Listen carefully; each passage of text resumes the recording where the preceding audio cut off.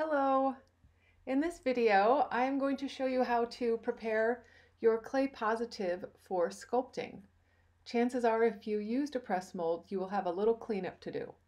So I have a small amount of plastic clay because I might need to fill in some cracks and gaps.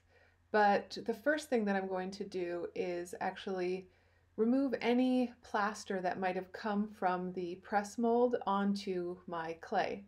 So if it's large chunks, you can use your needle tool. If it's small chunks, you can use your loop tool. The more pressings that you make in the mold, the less plaster that you'll end up with in your clay. So I also clean up the edges of my mold before I start carving in any detail because I might have to pick it up and flip it over. And if I've spent hours detailing something and then I turn it over, I might smush that detail in my hand. So I'm using some of my standard wooden clay tools. I'm also showing you can use a pencil, you can use your fingers. Just use what sort of makes the most sense for you. What I'm trying to do is make sure I don't have any sharp edges around the base of the sculpture.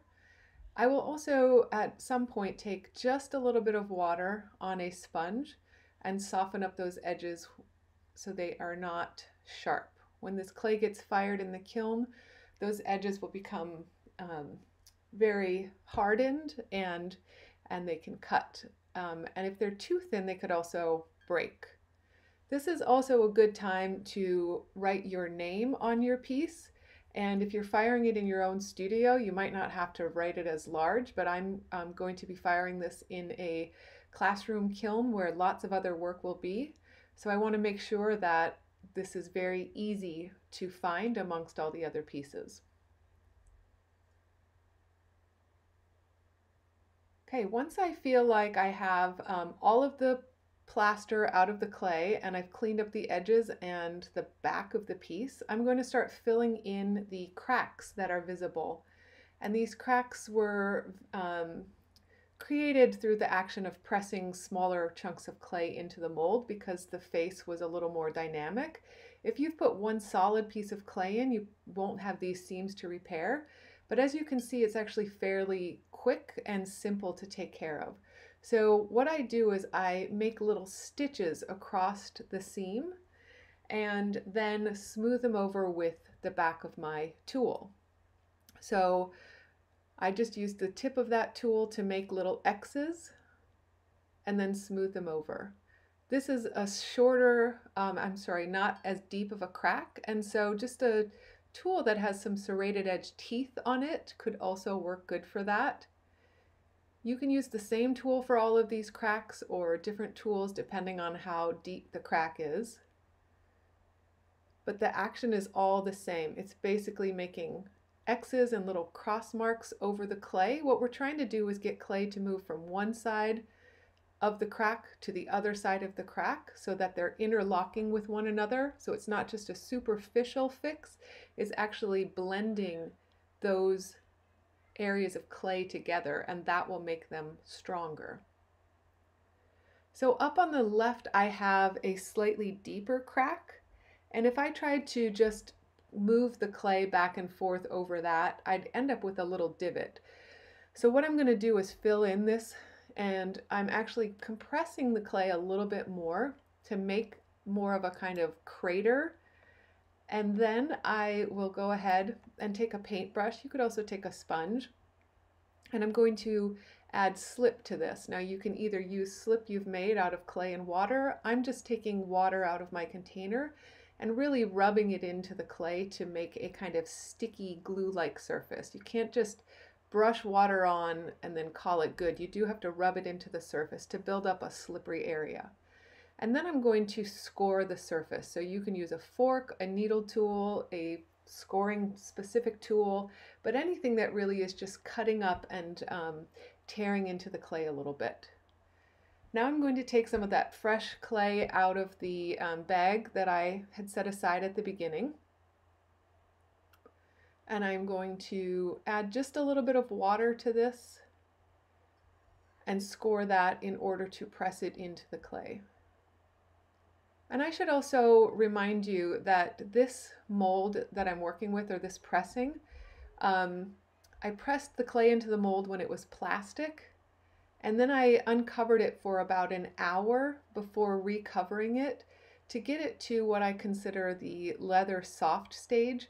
So when I push this clay into it here, this little patch, it's not collapsing the clay and compressing it even further. The clay has a little bit of stability to it, but it's still able to be manipulated. So that's the leather soft stage.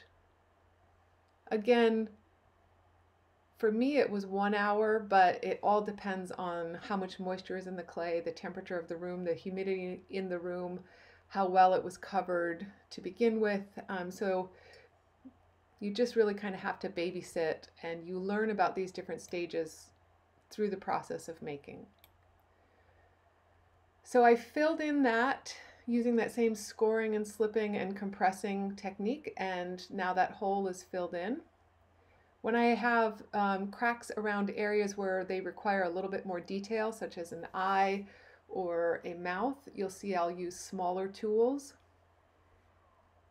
I use the needle tool to create the cross hatching, and now I'm using my little popsicle stick. It doesn't have the rounded edge, so I'm using the back of my finger, using that fingernail because it has a little bit more shape for controlling the contours.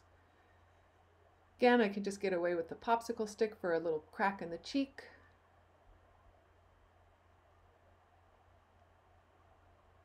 Serrated edge tools are fantastic for thin cracks. And if you have any high points on your clay, you can also scrape those back. So you can see right at the left side of my lip there was a flaw in my mold, a little air pocket, and it filled in with clay, and I just scraped it away. So I don't want to change the shape of my lips too much. That's the advantage of working with a mold, is that I have a lot of the facial features already built in. So I'm just being extra careful to not shift the clay around too much. And so you can see how this is at normal speed, just going slow and steady. And I'm compressing and shifting and moving the clay to help repair those cracks. The next time I go to press this mold, I could just be a little bit more conscious of what I'm putting for clay around the lips, so I don't end up with any seams right above my upper lip. So the clay is starting to feel a little stiff. It's getting closer to leather hard versus leather soft, and I still want to work on this much more for detail. So you can see that I'm taking a sponge and adding just a little bit of water to the surface. You could also do this with a spray bottle if you had one available. I don't want to add too much water so that it softens up the clay too much and I can't come back to carve in detail, but I don't want it to get too far beyond the leather hard state so that I can't carve. At this stage, you could decide that you want to take a break and you can cover it really well in plastic to come back to another time, or you could continue on with sculpting details into the eyes, the nose, and the mouth.